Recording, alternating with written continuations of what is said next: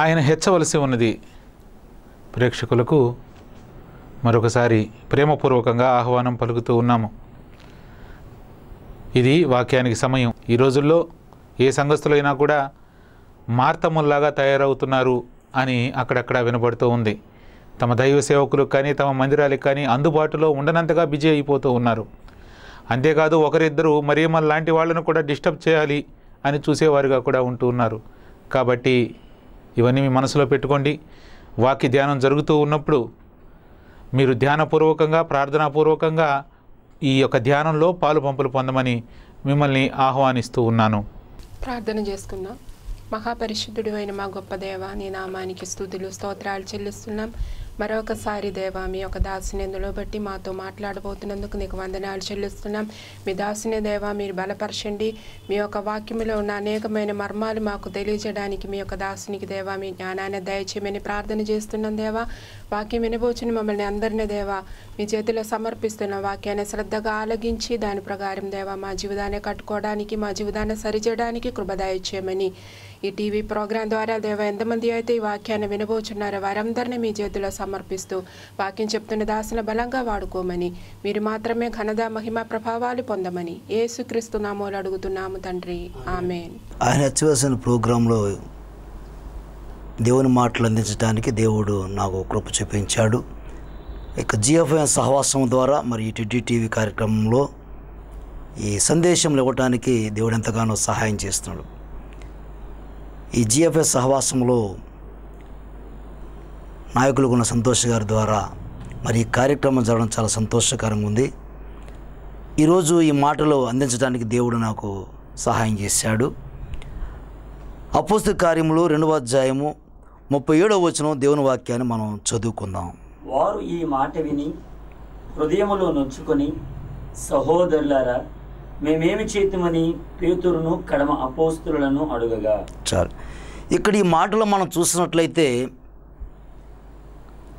ఈ పేతురు ప్రసంగం చేస్తున్నప్పుడు ఈ వాక్యం వాళ్ళ హృదయాన్ని గుచ్చబడింది. వాక్యం అనేది హృదయాన్ని గుచ్చబడితే తప్ప ఆ లోపల విషయం అనేది బయటికి రాదు. ఈ వాక్యం గుచ్చబడింది. ఈ గుచ్చబడినప్పుడు ఆ వ్యక్తి యొక్క పాప చింతన లేదా పాపము ఏదైతే లోపల దాచబడి ఉన్నదో ఈ వాక్యం గుచ్చబడినప్పుడు ఖచ్చితంగా అది బయటికి వస్తుందనేది ఈ లేఖన భాగంలో దేవుడు సెలవిస్తున్నాడు. కనుక గుచ్చబడినప్పుడు ఎలాగ బయటకు వస్తున్న విషయం ఆలోచన చేద్దాము. ఒకటి కీర్తనగాడు ఒక మాట మాట్లాడుతున్నాడు. 32వ అధ్యాయం 3వ వచనం చూస్తే అక్కడ అతను క్షీణిస్తున్న విషయం గురించి మాట్లాడుతున్నాడు. మొదటి చదువుకోవచ్చు, 1, 2, 3 చదువుకోవచ్చు.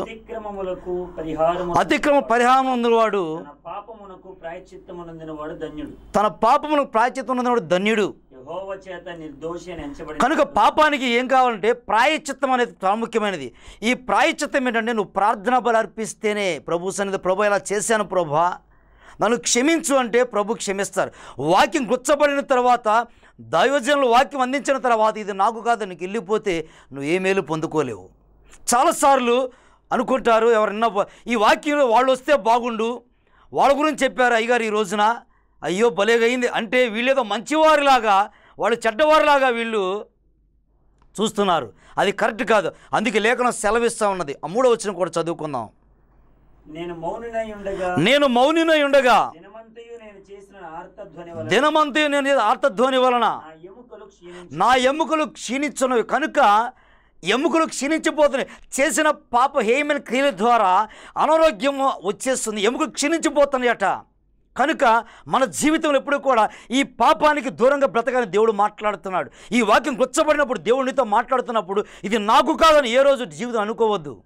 దేవుడు నీతోనే మాట్లాడాడు ఈ సందేశము. కనుక ఈ గుచ్చబడిన ఈ మాట తీసుకో. గుచ్చబడితేనే తప్ప లోపల గాయం అవుతుంది. ఆ గాయాన్ని బయటకు వస్తున్నప్పుడు ఆ చెడంతా పోతుంది. చక్కగా దానికి వైద్యుడు ఏదో ట్రీట్మెంట్ ఇస్తుంటాడు. అది ఏంటంటే ఇది వాక్యమైన ట్రీట్మెంట్ దేవుడు మనకిస్తున్నాడు. ఈ వాక్యం నువ్వు గాయం కట్టబడుతుంది. గాయాలు రేపేవాడు ఆయన, గాయం కట్టబడుతుంది కూడా ప్రభువారే. గాయం వాక్య ప్రభు గుచ్చబడి ఆయన గాయం చేశాడు. ఎందుకో తెలుసా? నీ మేలు కొరకి నువ్వు కీళ్ళలో పడిపోకూడదని చెప్పి, నువ్వు నశించిపోకూడదని దేవుడు ఈ అవకాశం నీకు కలుగు చేశాడు. కనుక ఈ పేతురు ప్రసంగం ద్వారా అనేక 3,000 మంది మరి వారిలో నువ్వు అదే స్థలంలో నువ్వు ఉంటే నువ్వు ప్రశ్న వేసే వ్యక్తివేనా? ఆలోచన చేసుకోవాలి. అది కొంచెం ముందుకెళ్తే ప్రభు మనతో మాట్లాడు. అదే కీర్తన భాగము 38వ అధ్యాయము 4వ వచనం చదువుకుందాం. నా దోషములు నా తల మీదుగా పొర్లిపోయినవి, నేను మోయలేని బరువు వలె అవి నా మీద మోపబడి ఉన్నవి. గమనించండి, కీర్తనగాడు మాట్లాడుతున్నాడు. నా దోషములట, ఆయన దోషములు నా మీద కనుక నీ పాపము నువ్వు మొయ్యలేకున్నావు, భారము. అందుకే ప్రభు అంటాడు మత్తయి సువార్త 11:20 మనం చదువుకున్న వాక్య లేఖన భాగాలు చాలా అందరికీ తెలుసు. ప్రయాసపడి భారము సమస్త జనులారా నా యొద్దకు రండి అంటున్నాడు ప్రభువారు. కీర్తనగాడు మరొక చోట అంటాడు నీ భారం యెహోవా మీద మోపు అంటాడు. అంటే నీ పాప చింతను తొలగించి వేసుకోవడానికి ప్రభువు నేను పిలుస్తున్నా రమ్మని. నువ్వు పరిశుద్ధుడిగా ఉండాలని చెప్పి ఆయన కుమార్తెకు తీర్చిదిద్దబడాలని ఆ ఉద్దేశంతో ప్రభువు మాట్లాడుతున్నారు. అదే ప్రభు నీతో మాట్లాడుతున్నారు. పాప చింత కృంగిపోతున్నావు సహోదరా సహోదరి, నువ్వు కృంగిపోవద్దు. ప్రభు అంటున్నారు నేనున్నాను అంటున్నా ప్రభు. అందుకే ఈ వాక్యం ద్వారా నిన్ను గుచ్చుతున్నారు ప్రభు వాక్యం ద్వారా. నువ్వు ప్రభుతో తిరిగినట్లయితే నీ జీవితం ధన్యమైపోద్దని చెప్పి దేవుని లేఖన భాగము సెలవిస్తూ ఉంది. అదే కీర్తన కొంచెం ముందుకెళ్తే 51:3 మాట్లాడతారు, చదువుకుందాం. నా అతిక్రమములు నిజమే, నీ చేసిన పాపం నీకు తెలియదా? తెలుసు. నువ్వు అబద్ధమాడ నీకు తెలియదా? నువ్వు అక్రమం చేస్తే నీకు తెలియదా? నువ్వు అన్యాయం చేస్తే నీకు తెలియదా? ఇవన్నీ నీకు తెలుసు. కానీ ఏమనుకుంటున్నావు అంటే ఎవరు చూడలేదు కదా అని అనుకుంటావు. ఎప్పుడు అనుకోవద్దు. దేవుడు చూస్తున్న దేవుడు, మన దేవుడు. ఆయన చూస్తున్నాడు, ఆయన వింటున్నాడు, ఆయన మాట్లాడుతూ నీ వాక్యం హెచ్చరిక చేస్తున్నాడు నిన్ను ప్రేమతో నీకు. కనుక ఆయన చూస్తున్న దేవుడే, ఆయన చూస్తున్న దేవుడు కనుక నీతో మాట్లాడుతున్నాడు. నువ్వు ఆయన సన్నిధానికి రావాలని, ఆయనతో సహవాసంగా జీవించాలని ప్రభు కోరుకుంటున్నారు. కనుక నువ్వు వేదనతో దుఃఖంతో పాప చింతలతో కొట్టుమిట్టాడుతూ నువ్వు ప్రవాహంలా కొట్టుకుపోమాకు. ప్రభు ఆ ప్రవాహ ఊపిలో నుంచి దేవుని విడిపించడానికి ప్రత్యేకించి ప్రభు ఈ మాటల ద్వారా ప్రభు నీతో మాట్లాడుతున్నారు సహోదరుల సహోదరి. దేవుడు మనతో మాట్లాడుతున్నాడు. కనుక ఈ పాపను తొలగించి వేసుకోవాలి. ఈ భారాన్ని దించి వేసుకో, ఈ బరువును దించి వేసుకో. నువ్వు మోయలేవు ఈ బరువుని. ప్రభువా ఈ బరువు తీసేయ్యా అంటే ప్రభు దగ్గరికి నువ్వు మోకరిస్తే చాలు, నువ్వు మోకాలేసి ప్రార్థిస్తే చాలు, ప్రభు ఆ పాప చింతని నీకు తొలగించి వేస్తారు. గుర్చబడింది ఆ వాక్యము, గుర్చబడిన ఈ వాక్యం నీ జీవితాన్ని ఫలితం ఇవ్వటం కొరకు ఇది గుర్చబడుతుంది. అక్కడ 3000 మంది గుర్చబడింది కనుక వెంటనే ప్రశ్న వేశారు, అయ్యా అని వారు హృదయం నొచ్చుకుంటూ వచ్చారు. అయ్యా ఏం చేయమంటాను ప్రశ్న వేశారు. ఈరోజు నీకు ప్రశ్న వచ్చిందా? ఈరోజు నీ సేవకుని అడిగావా? లేదా నీ సేవకుని ఒక ప్రశ్న, అయ్యా ఇలా ఉందో వాక్యము అని ఇప్పుడు ప్రశ్న వేసావా? నీకు మేలు పొందాలంటే నువ్వు ప్రశ్న వేస్తేనే నీకు సమాధానం దేవుని సేవకుడు అందిస్తాడు. దేవునికి స్తోత్రం, హల్లెలూయా. చాలా ప్రసంగాలు వినొచ్చేమో, కానీ చాలామంది సేవకులు పెద్దవాళ్ళు ఇంకా చాలా పెద్దవాళ్ళ ద్వారా చెప్పారు, విన్నాను, ఇదేంటిలే అనుకున్నాను. నువ్వు కాదు, దేవుడు నీతో ప్రత్యేకంగా మాట్లాడు, నిన్ను ప్రేమించాడు ప్రభు. అందుకే నీతో ఈ విషయాలు ప్రభు నీతో స్పష్టంగా ప్రభు వారు మాట్లాడుతున్నారు.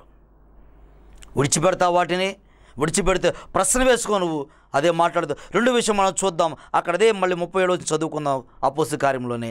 మేమేమి చేతుమని పేతురును కడమ అపోస్తలను అడుగగా ఎలా అడిగారయ్యా అంటే వీళ్ళు వాక్యాన్ని మనం ఆలోచన చేయాలి. ఈ వాక్యం గుచ్చబడిన తర్వాత వారి జీవితంలో ఈ శక్తిగల వాక్యం వారు తాకినప్పుడు శక్తిమంతుడు వారికి తాకి వారిలో ఉన్నటువంటి ప్రతి చింతన బయటికి తొలగిస్తున్నాడు ప్రభు.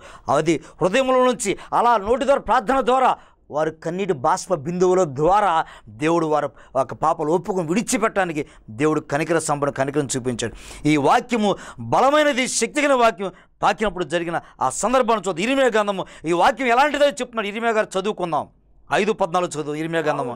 కావున సైన్యములకు అధిపతి దేవుడని యెహోవా ఇలాగూ సెలవిస్తున్నాడు, వారు ఈ మాటలు పలికినందున నా వాక్యములు వారిని కాల్చున్నట్లు నీ నోట వాటిని అగ్నిగాను ఈ జనమును కట్టెలుగాను నేను జనములంటే మనము దేవుని వాక్యం వింటున్నాం, మనము కట్టెలము.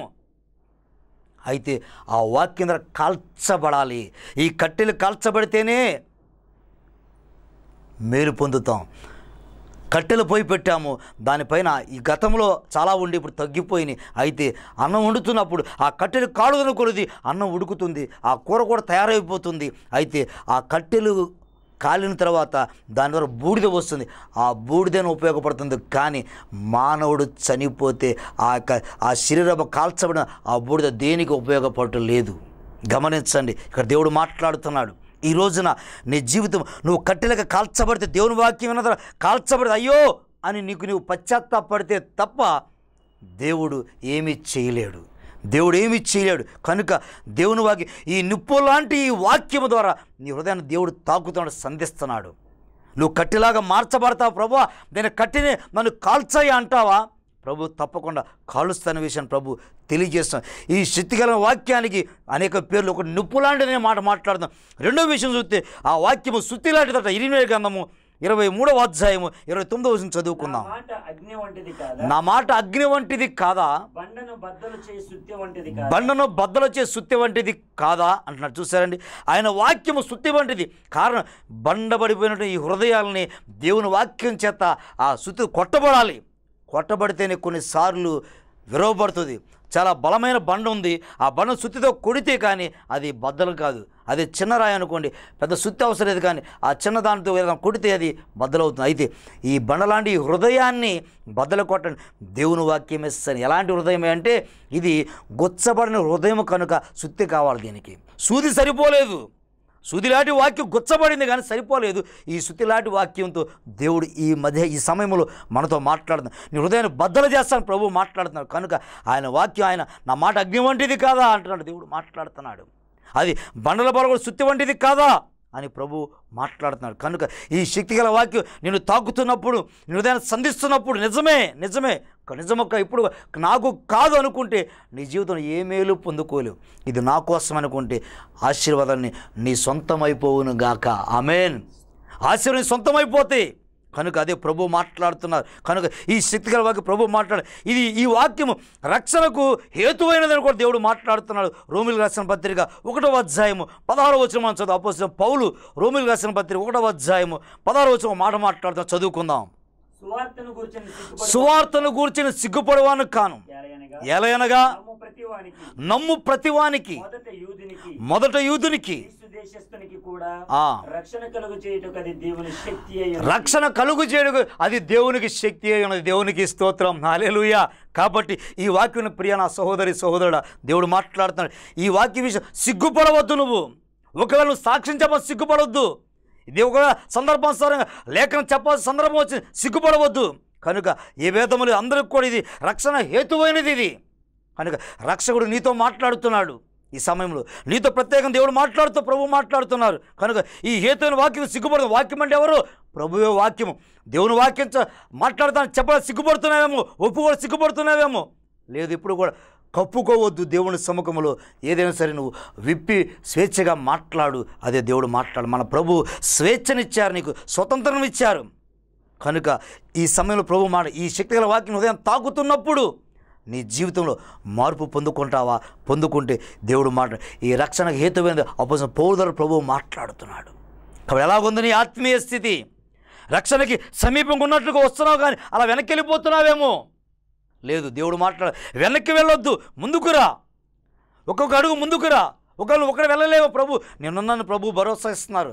నా కుమారుడు ప్రభు పిలుస్తున్నారు. నిన్ను పేరు పెట్టి పిలిచిన దేవుడు దర్శనం ద్వారా, కళల ద్వారా, దైవ సేవకుల ద్వారా దేవుడు ప్రత్యేకంగా ప్రేరేపించి నీతో మాట్లాడుతున్నాడు.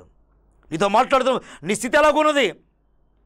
పని ఉందని మళ్ళీ వస్తాను అయ్యగారు, మళ్ళీ వస్తాను తర్వాత వస్తాను, మళ్ళీ కనబడదు అనుకుంటున్నావేమో.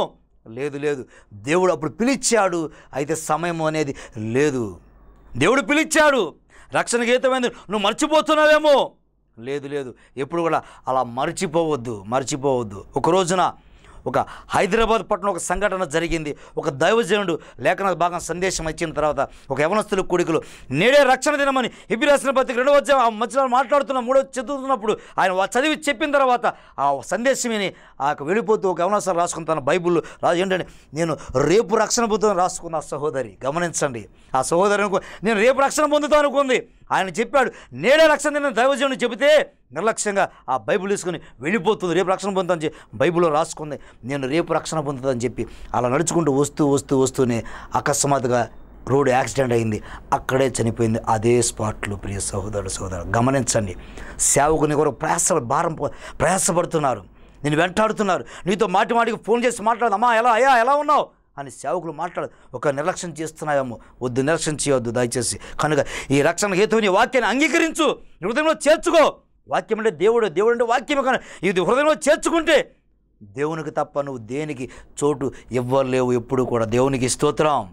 దేవుడు మాట్లాడుతున్నాడు, ప్రభు నీతో మాట్లాడుతున్నాడు. కనుక దేవుడు నీతో ప్రత్యేకించి మాట్లాడుతున్నాడు ఈ రోజున.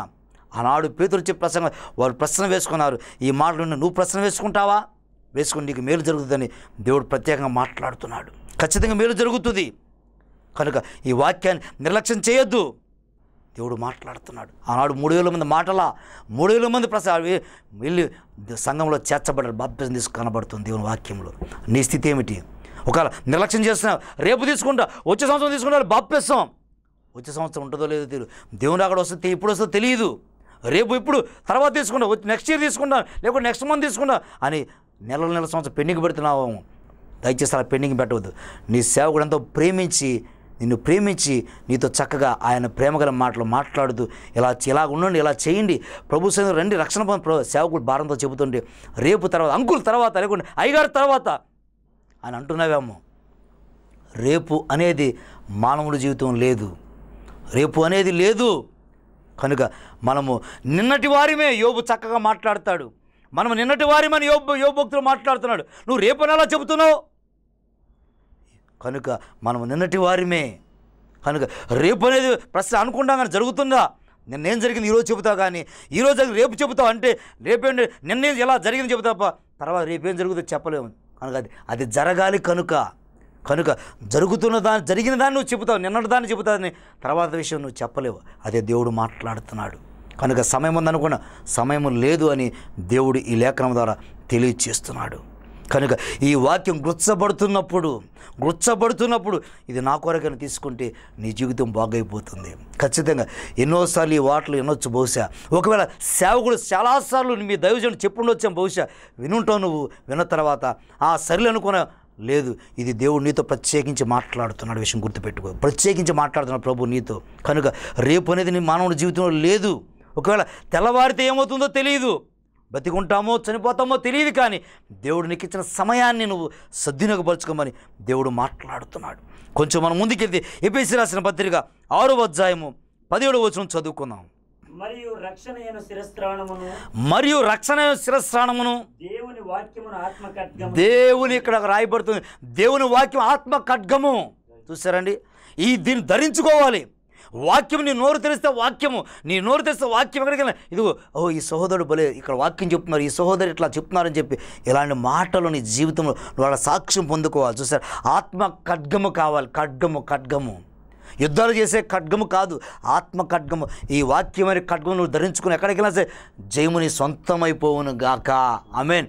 దేవుని వాక్యం మనకు, దేవుడు నీతో ఉన్నప్పుడు, దేవుడు నీతో నడుస్తూ వెళ్తున్నప్పుడు, పరిశుద్ధాత్మ దేవుడు నీకు ఎటువంటి లోటుపాటు ఉండవు. ఒక అపాయం వస్తాం ప్రభు చేయి అలా చాచి నిన్ను ఎత్తిపడతాడు. 91వ కీర్తన ప్రకారంగా ఆయన దూతలు మనం ఎత్తిపడతారని దేవుడు నాకు చక్కగా రాయబడుతుంది. కనుక నీ జీవితంలో ఎలాగుంటుంది నీ ఆలోచన, ప్రభు అక్కడ చక్కగా ఆత్మకటకు ధరించుకో. ఈ ఆత్మకటకు ధరించుకుంటే ఖచ్చితంగా నువ్వు వెళుతున్న ప్రతి స్థలంలో కూడా విజయం నీ సొంతమైపోతుంది. అదే ప్రభు మాట్లాడుతున్నారు. ఒకవేళ విన్న తర్వాత ఇదిగో ఈ వాక్యం శక్తిగల వాక్యం అన్నారు. నేను బలహీనంగా ఉన్నాను ప్రభు, ఇలాగున్నా నువ్వు విశ్వసిస్తున్నప్పుడు, వాక్యం వింటున్నప్పుడు, హృదయం చేర్చుకున్నప్పుడు నీ బలహీనతలు కూడా యేసుక్రీస్తు నామములో వెడలిపోవును గాక. నువ్వు వాక్యం వింటున్నప్పుడు వాక్య దేవుడు విశ్వసించు, హృదయంలో చేర్చుకో. అయితే ఈ శక్తిగల వాక్యం బలహీనలు బలపరిచేది, బలవంతులు చేసేది. కనుక ఈ మాటలు దేవుడు మనతో మాట్లాడుతున్నాడు. ఈరోజు నీతో ప్రత్యేకంగా మాట్లాడుతున్నాడు ప్రభు. ఈ మాటలు మాట్లాడుతున్నారు. ప్రభు చెప్పుతున్న మాటలు ప్రభు నీతో ప్రత్యేకంగా మాట్లాడడం తెలుసా? ఆయనకి నువ్వు కావాలి. ఎందుకు సంవత్సరం వెనక పెడుతున్నావు, సంవత్సరం గడిచిపోతావని పర్వాలేదు అనుకున్నావు. కానీ దేవుడు ప్రేమిస్తున్నాడు, నిన్ను పిలుస్తున్నాడు. ఒక రోజున లండన్ దేశంలో ఒక ఎమ్మెల్సీ ఇలాగనే ఒక మ్యూజియానికి వెళ్ళాడు. మ్యూజియంకి వెళ్ళినప్పుడు చూస్తున్నాడు, మార్నింగ్ స్టార్టింగ్ టైంలో వెళ్ళాడు, 10 o'clock 10 గంటలకు వెళ్ళాడు. అక్కడికి వెళ్ళి నిలబడుతున్నప్పుడు అక్కడ ఒక పెద్ద బోర్డు రాస్తుంది. అక్కడ యేసుక్రీస్తు ఫోటో పెట్టుంది. అక్కడ ఆ ఫోటో కింద నేను నీ కొరకు ఇంత చేశాను, నువ్వు నా కొరకు ఏం చేస్తావు అని ఆ ప్రశ్న అనేది వేసి ఉన్నప్పుడు అక్కడ ఆ యవనస్తుడు ఆ పెయింటింగ్ దగ్గర నిలబడిపోయి అలా చూస్తున్నాడు. మార్నింగ్ వెళ్ళాడు, ఓపెన్ చేసిన తర్వాత మ్యూజియంలోకి వెళ్ళి అలా చూస్తున్నాడు. అయితే చాలా అక్కడే నిలబడిపోయాడు. అసలు ఈయనకి నాకు సంబంధం ఏంటి, ఈయనను ప్రేమించడం అనుకున్నాడు. అతను అక్కడ నిలబడిపోయి తన కళ్ళ వెంట తెలియకోకుండా ఆ కన్నీటి బొట్లు రాలుతూ ఉన్నాయి, అలా పారిపోతూ ఉన్నాయి. అయితే అక్కడే ఆ ఫోటో దగ్గర అలా మోకాళ్ళ మీద పడిపోయాడు యవనస్తుడు. అది చూసి ఏడుస్తూ ప్రారంభించాడు. పశ్చాత్తాపడతాడు తనకు తనే. అప్పటి వరకు తనకు ఏం తెలియదు. అయితే అక్కడ పాదాలు పడిపోయి ఏడుస్తున్నాడు. అయితే టైం మళ్ళా 5 గంటలు అయిపోయింది. మ్యూజియం క్లోజ్ చేసే టైం అయిపోయింది. అప్పుడు ఆ వాచ్మెన్ వచ్చి అయ్యా అని పిలుస్తున్నాడు. వచ్చి కళ్ళు తుడుచుకొని ఏంటి అంటే ఏం తను పశ్చాత్తాపడి ప్రభువుని తన సొంత రక్షకుడిగా అంగీకరించాడు. దేవునికి స్తోత్రం. హల్లెలూయా. నీ జీవితంలో నువ్వు అంగీకరిస్తా నిజమైన పశ్చాత్తాపం నీలో కలుగుతుందా? అది దేవుడు మాట్లాడుతున్నాడు. అక్కడగా నిజమైన పశ్చాత్తాపం గురించి మనం మాట్లాడుకుందాం. నిజమైన పశ్చాత్తాపం చూద్దాం. యెషయా గ్రంథం 66వ అధ్యాయము 2వ వచనం చదువుకుందాం. యెషయా గ్రంథం 66వ అధ్యాయము 2వ వచనం చదువుకుందాం. అవన్నీయు నా హస్తకృత్యములు, అవి నా వలన కలిగినవని యెహోవా సెలవిచ్చుచున్నాడు. ఎవడు దీనుడై నలిగిన హృదయము గలవాడై నా మాట విని వణుకుచుండును వానినే నేను దృష్టించుచున్నాను అని మాట్లాడుతున్నాడు. చూసారా? కనుక దేవుని దృష్టి నీ మీద, ప్రభు నీ మీద దృష్టి పెట్టాడు. ప్రభు సార్ నువ్వు ప్రార్థన చెప్పు, నిజమైన పశ్చాత్తాపం కలిగి, నిజమే ప్రభువా నేను ఎలా చేస్తే ఇలాంటి వాడిని ఇలాంటి దాన్ని అని నువ్వు ప్రార్థన చేస్తే ప్రభు చూస్తున్నాడు. చూసి నీ పాపములు క్షమించేవాడు, ప్రతిఫలం ఇచ్చేవాడు. దేవునికి స్తోత్రం. కనుక నీ పాపాన్ని ప్రభు ద్వేషించి నిన్ను ప్రేమించాడు. నువ్వు కావాలి ఆయనకి, నువ్వు కావాలి. అదే ప్రభు నువ్వు కావాలి, ప్రభు కోరుకుంటున్నాడు. కనుక నువ్వు ఆయన అంగీకరిస్తా, ఆయన వాక్యం అంగీకరిస్తావా, ఆయన చేర్చుకుంటావా? ఆయన చేర్చుకుంటే నువ్వు ధన్యుడివి. దాన్ని దేవుని వాక్యం సెలవిస్తుంది. అందుకే యోవేలు ప్రవక్త మాట మాట్లాడతారు. 2వ అధ్యాయం 13 చూస్తే యోవేలు ప్రవక్త మాట చెప్పుచున్నాడు. అక్కడ చదువుకుంటే దేవుని వాక్యంలో యోవేలు గ్రంథము 2వ అధ్యాయము 13 చదువుకుందాం. మీ దేవుడిని యెహోవా కరుణా వాత్సల్యములు గలవాడును, ఆయన కరుణా వాత్సల్యం గల దేవుడును, శాంతమూర్తి, అత్యంత కృప గలవాడు. మామూలు కృప కాదండి, అత్యంత కృప గలవాడు. ఈరోజు దేవుడు నీతో మాట్లాడు. ఆ కృపగలిగిన దేవుని దగ్గరికి వచ్చావు నువ్వు. అత్యంత కృపగలిగిన వాడు ఆయన శాంతమూర్తి. నీకు శాంతి లేదా, నెమ్మది లేదా, సమాధానం లేదా, ప్రభు దగ్గరికి రా. ఆయన శాంతమూర్తి కనుక ఆ శాంతమూర్తి నీకు ఇస్తానని చెప్పాడు. ఆయన దగ్గరికి వస్తావా? వచ్చావు, నువ్వు వింటున్నావా? ఆ శాంతం. చాలామంది మనశ్శాంతి లేక దేశదిమ్మల దగ్గర చాలామంది ఉన్నారు. మనశ్శాంతి లేక చాలా డబ్బు ఉంటుంది, హోదా అన్నీ ఉంటాయి, కానీ మనశ్శాంతి మన వారికి దొరకదు. ఏంటో తెలుసా? ప్రభువును కలిగి ఉన్నటువంటి మనకు మాత్రమే ఈ ప్రశాంతతను ప్రభు అనుగ్రహించాడు. దేవునికి స్తోత్రం. హల్లెలూయా. కాబట్టి దేవుని వాక్యం సెలవిస్తుంది. ఆ ప్రశాంతి ఎక్కడ దొరుకుతుందండి? శాంతి ఎక్కడ దొరుకుతుందండి? యేసు నామంలో దొరుకుతుంది. యేసు దగ్గరికి వచ్చావు కనుక, యేసు దగ్గరికి వచ్చావు నువ్వు పొందుకుంటావు అనేది దేవుని వాక్యం సెలవిస్తూ ఉంటుంది. కనుక అది దేవునికి ఇచ్చాడు అవకాశం. జకర్యా గ్రంథం 12వ అధ్యాయం 10వ చదువుకుందాం. జకర్యా గ్రంథం 12:10 చదువుకుందాం. జకర్యా గ్రంథం 12వ అధ్యాయం 10వ యెరూషలేము నివాసుల మీదను కరుణ నొందించు ఆత్మను విజ్ఞాపన చేయ ఆత్మను నేను కుమ్మరింపగా. చూసారు, ఇక్కడ రాయబడుతుంది. ఆయన అంటాడు కదా, ఆ కరుణ నొందించు ఆత్మను విజ్ఞాపన చేయ ఆత్మ నేను కుమ్మరింపగా. దేవుడు నీకు తెలియదేమో ఒకవేళ, అందుకు అపోస్తలుడు పౌలు చెబుతాడు అక్కడ, నీకు ఎలా ప్రార్థన తెలియదు. అయితే ఉచ్చరింప శక్యం కానీ మూలదగుణ ప్రార్థన ఆయనే మన పక్షంగా విజ్ఞాపన చెప్పేస్తాం. అపోస్తలుడు పౌలు మాట్లాడాడు. ఒకవేళ నీకు రాదేమో, ఒక దేవుడు నీతోనే మాట్లాడుతున్నాడు. అయితే ఈ మాట తీసుకో. నిజమే, దేవుడు నా కోసం మాట్లాడాడు. ఆనాడు ఆ 300 ప్రశ్న వేసుకుంటా పేతురు ప్రసంగం విన్నప్పుడు ఈ మాటను నీ జీవితంలో కూడా ప్రభు నీతో మాట్లాడుతున్నారు. ఈ వాక్యం గుచ్చబడింది, పాపచం తొలగించి వేసుకో. శక్తిగల వాక్యము దేవుడు నీతో మాట్లాడాడు.